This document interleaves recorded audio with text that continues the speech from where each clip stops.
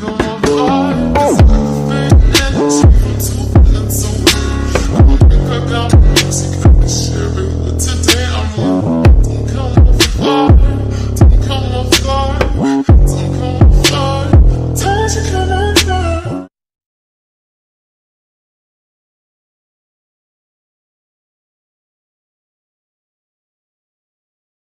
YouTube, it's Project Garage here. A lot of people have asked me over the years, you know, how come you stop YouTube videos, all that sort of stuff. Asking if the EL's still around. It is. But, yeah. So, the reason why I stopped YouTube, there's no real reason. It's just a few things of, you know, lack of time, lots going on, life changes, so sort of gave up, couldn't find the time to make videos anymore, too flat out, like constantly fixing cars and working and stuff, so that's half the reason, but yeah, the main thing is about what's going on with the EL. So far the car's been great. It's been turboed for 5 or 6 years now.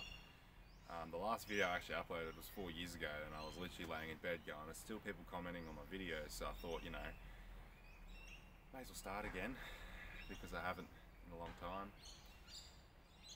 Another thing was like my computer fucked up, and you know, that sort of just killed everything as well, because I had a laptop at the time and it just couldn't edit videos. I don't have a good camera, I've always just used my mobile phone, so I deleted some space off my phone, so hopefully now I can maybe do some more videos and hopefully it's a bit more smoother. Anyhow, the EL. So I've had a few questions on a few things.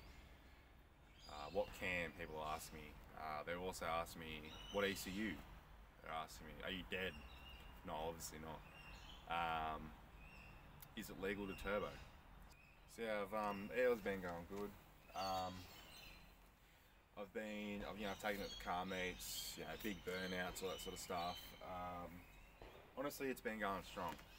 Since I've had it over the 10 years, 9 years I've owned it, because it was actually a handy-down through the family. So like my auntie used to own this car and her daughters used to learn it, how to drive and that sort of stuff. So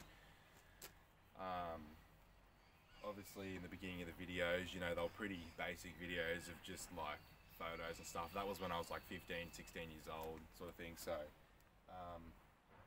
yeah, but basically what I did at the beginning was just, you know, what any P plater would, eBay exhaust, you know, pod filter for all that horsepower. I actually converted it manual. So when I was a mechanic, when I was a lot younger, as a first year, actually this is the first car I ever did a gearbox in, and I converted it manual and all that sort of stuff. So yeah, the manuals held up good and everything too, so that's awesome. But anyway, back to it.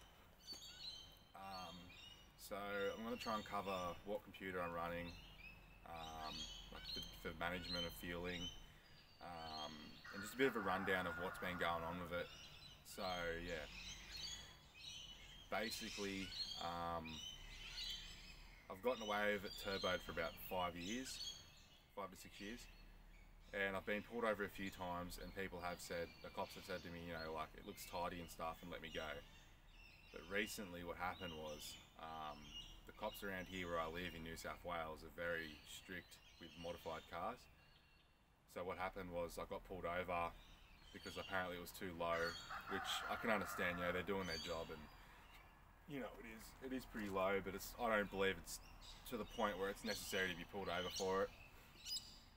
And they told me to open the bonnet, and they sort of looked at it and said, you know, you can't have the pod filter, you can't have the catch can, you can't have the turbo. And I sort of like, well, I understand you're doing your job and all that, so sort of, you know, he was pretty good about it. He didn't defect me for it or anything. He did say he would impound the vehicle if he sees it again, but he gave me a chance to engineer it and not cancel the rego on it. So basically that's what I'm doing now, which sort of give me the opportunity now to make a video, and I'm hopefully make more videos on it. Basically, in New South Wales, the way it works is if you turbo a vehicle that didn't come out factory turbo, for example, an EL, a Commodore VS, anything along that lines, you need to get an engineer cert. So basically, it needs to have an emission test done. So this is going to cover a part of people asking, can you turbo an EL? I only know for my state because they're the only rules I study. I don't study Queensland, Victoria, any other state, so I don't know about them states. It's possible you can turbo one and get away with it. I don't know how it works up there. I know Queensland's mod plate, so it might be a bit easier to turbo an E-Series Falcon. Anyhow, basically for me now, I need to get an engineer certification done, an emission test, which I know I won't pass, even though I've done everything I can. It's just because the fact of I need a better tune, it runs way too rich, the list goes on. So basically, what I've done, I've got in contact with an engineer, hoping I can get it passed so I can keep it on the road.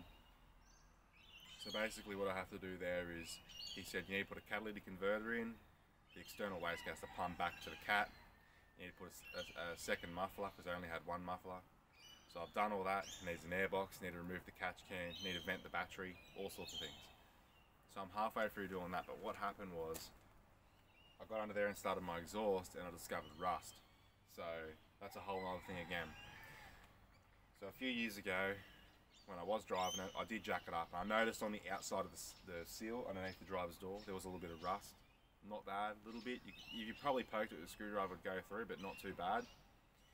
But then when I got under the car about 2 weeks ago, I discovered I had holes in my inner seals. So what I've done there is I've had to cut them out, make new ones up, put them in, plate them, that sort of stuff.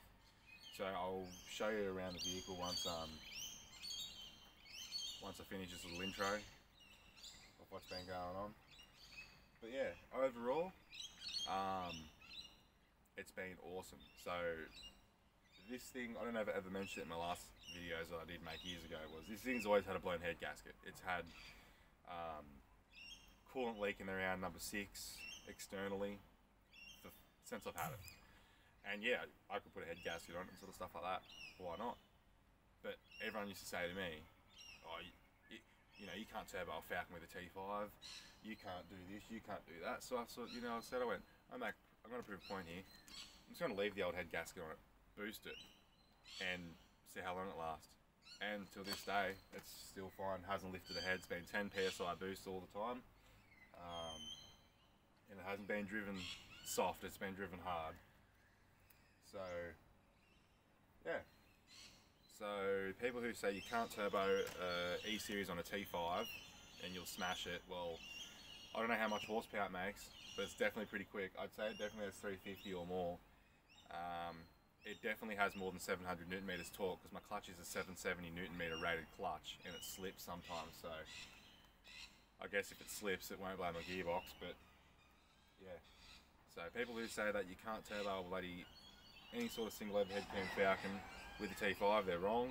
They've only heard the bads about T5s, never heard the good about T5s. So that's what happens around here. Everyone always says what's bad about something. They never tell you the good things. Like I've had this thing for 9 years manual and I've been through 5 diffs and I'm still on the same T5 gearbox and now it's turboed for, many years to come on a T5.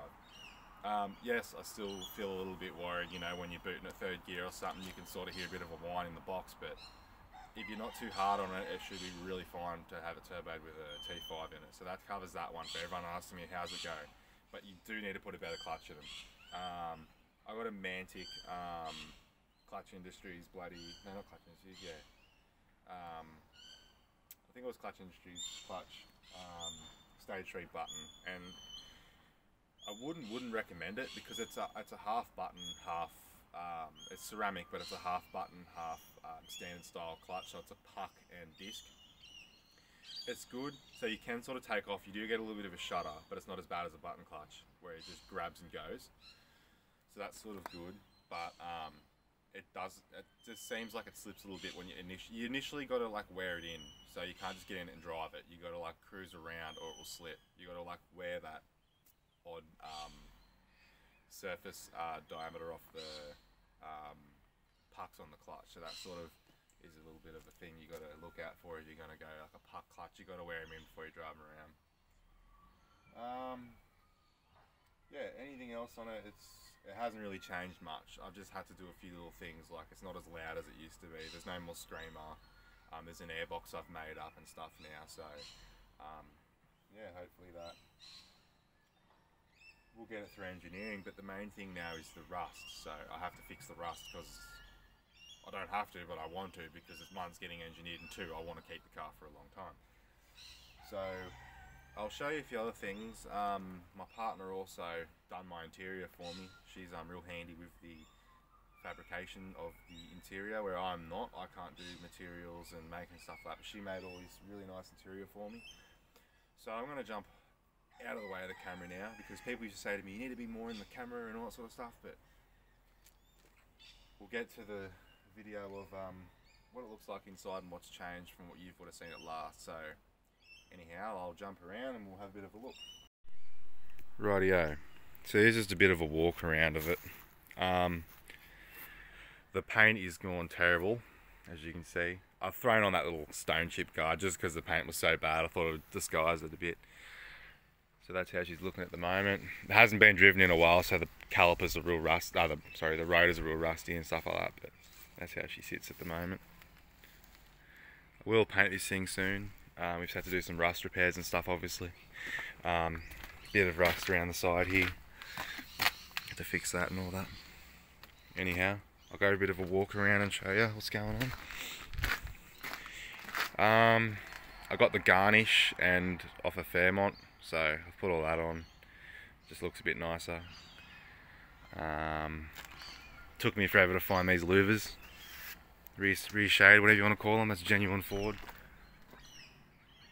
So got them on it. Roof's really bad. We're going to paint all that soon anyway. We'll go around and have a bit of a look at the interior. So what we've done here. Okay, so these are the gear door cards that my partner has done for me. So she's done them grey top, black bottom. She's put Bride vinyl in on the doors here, so that's real nice. She's done all that. We've got the gear door handles, the gear trims, the gear badges. That one actually had to be repaired, but that's as best as we could do it until we can find another spear. But it sort of just keeps the character, you know, a little bit of rustic look. Anyhow, so in the car so far, still standard seats, as per usual. We've got the the narrowband sensor up there, boost gauge down there, Hurst shifter, Hurst gear knob, little cover for the top of that center console. The other doors are all the same. She's done them all the same for me. I'll open up the rear door if I can, because we've got a bit of a rope in the way. Oh Jesus, hasn't been open in a while, has it? Anyhow, so the rear doors are the same. Come around to this side.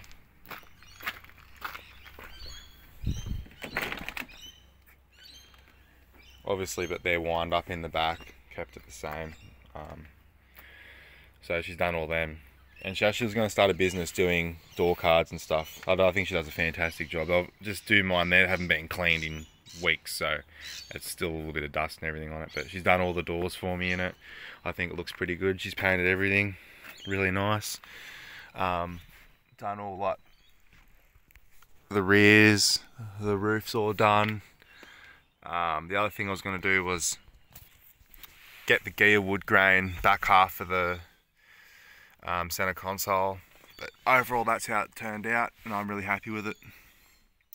So she's done all the doors colour matching, and the reason why we did the black bottoms and the grey tops is because it matches the dash colour.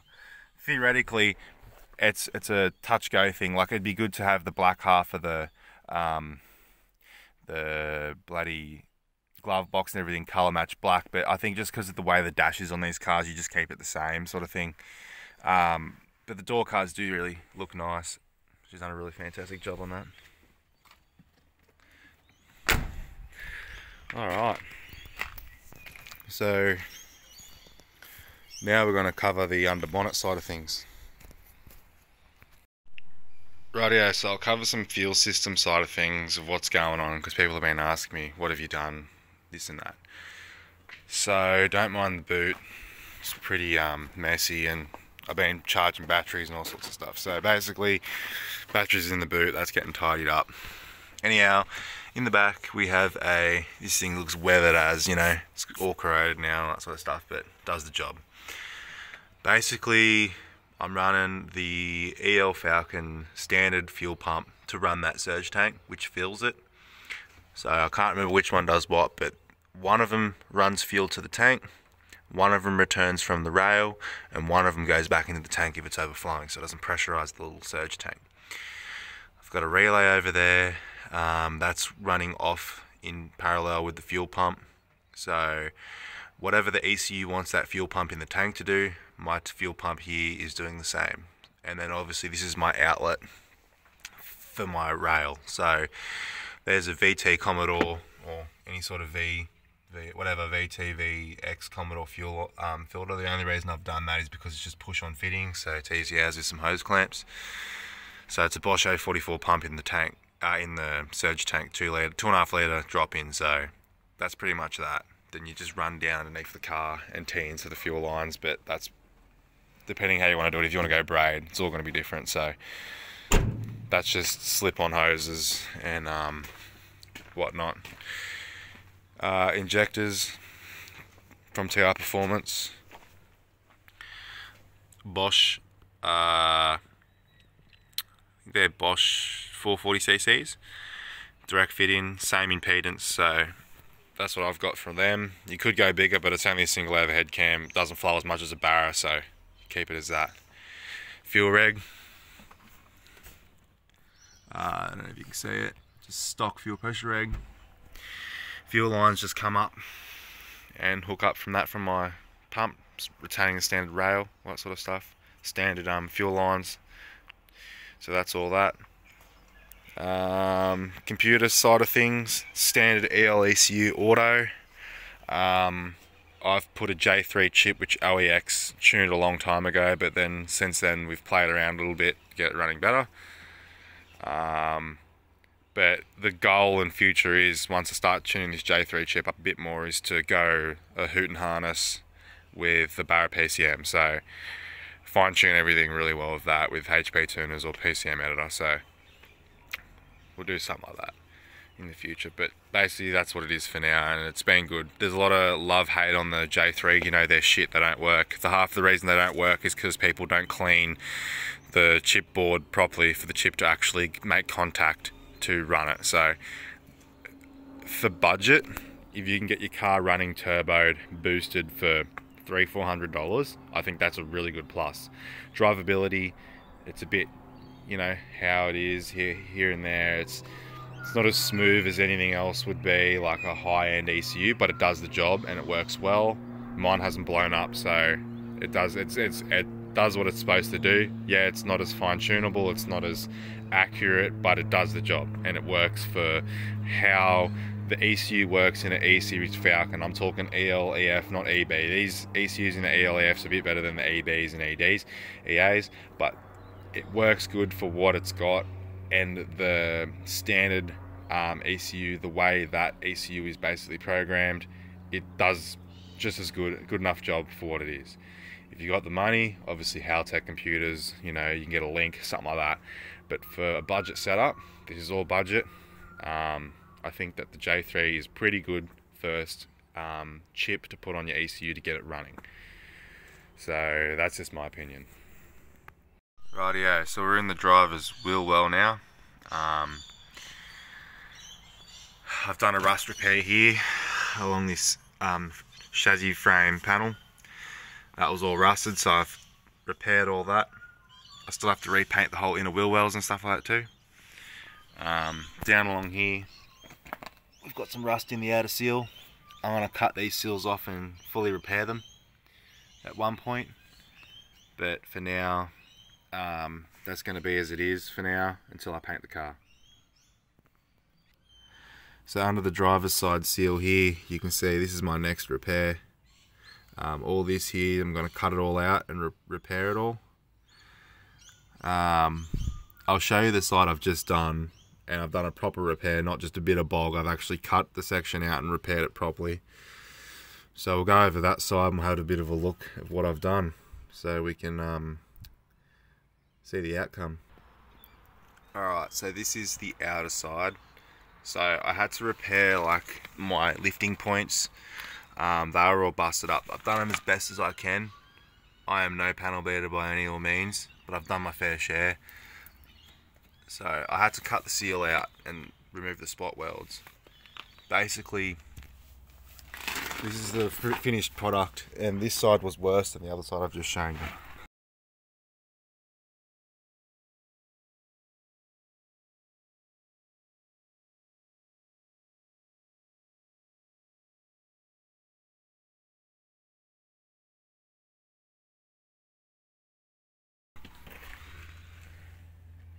So that's the finished product. Very hard to see because of the glare. But anyhow, this here was all rusted and destroyed. So basically now, it looks nice as. You wouldn't even know it's been repaired. So that's all brand new piece of seal put in. So I'm pretty happy with that. And I'm going to continue with the rest of the car throughout the week to get it sorted. So that's basically the rust side of things all covered. A little bit in the back wheel wells, but they're not really anything to make a video on. I'll make videos as I go along the way. Rightio, so the external gate used to just dump out there, so now what I've done, sorry about the rust marks, that's just from bloody the weather and shit we've had, even though it's stainless. Anyway, so I've plumbed it back, flexi, V-band, then back into the exhaust up here. I put a high flow, I think it's 100 cell, 200 cell cat in. And it continues up here to the Reaper box, up over the diff. And then I'll go around the back and I'll show you what I've done at the rear. So the rear still looks as it was, except I've added another muffler. Got to repaint that again because as soon as I painted it, we ended up having rain, and then that's just made it rust. So another rear muffler hot dog goes in there like that. Can't see it really anything from the outside. So it's pretty tidy. Just sits under that. Some new exhaust hangers have gone on. I'm going to clean everything here so it's nice and clean, and buff up the rotors and stuff like that and give them a good clean up, as it hasn't been driven in a long time. So yeah, I might give her a start up and show you how it sounds now. Rightio, hopefully she starts. I've just put a new starter motor and stuff in it, so it should start pretty well now, if the battery's got enough in it.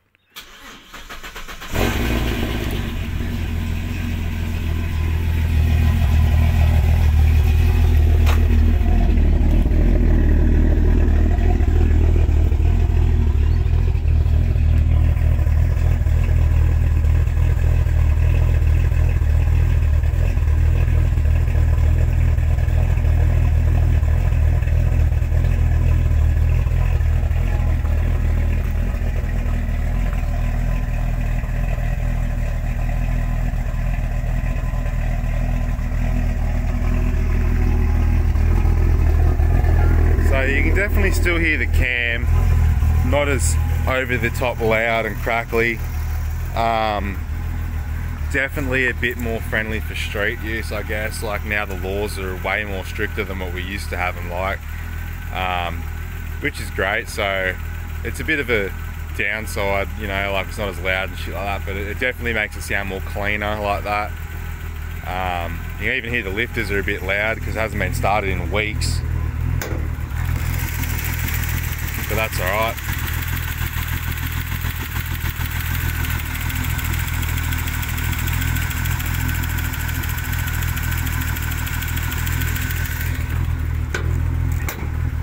Yeah, she definitely still sounds pretty crisp. It should be out of cold loop now, so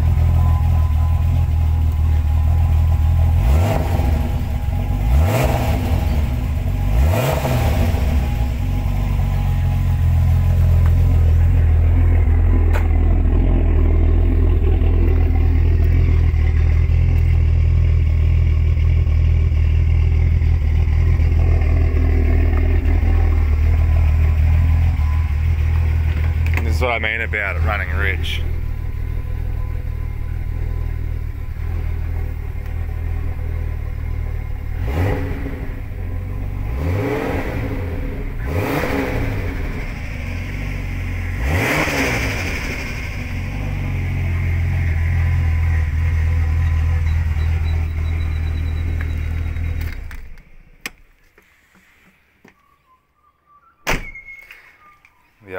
The old Falcon auto doors, eh?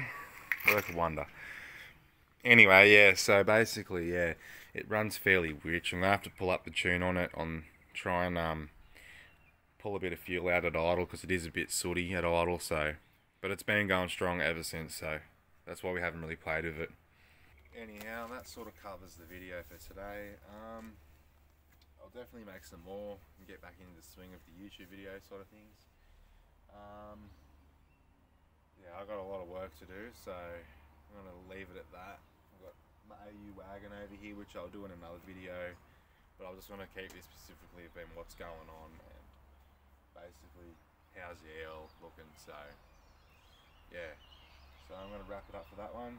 Thanks for watching, guys. Remember to subscribe and leave me comments so I can read them, and I'll try and answer all as I can, and I'll make some more in-depth videos on the whole turbo side of things on Falcons, and if you need a hand with tuning or anything like that, just let me know and I can help you out.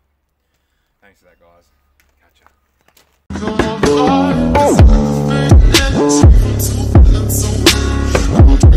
ya.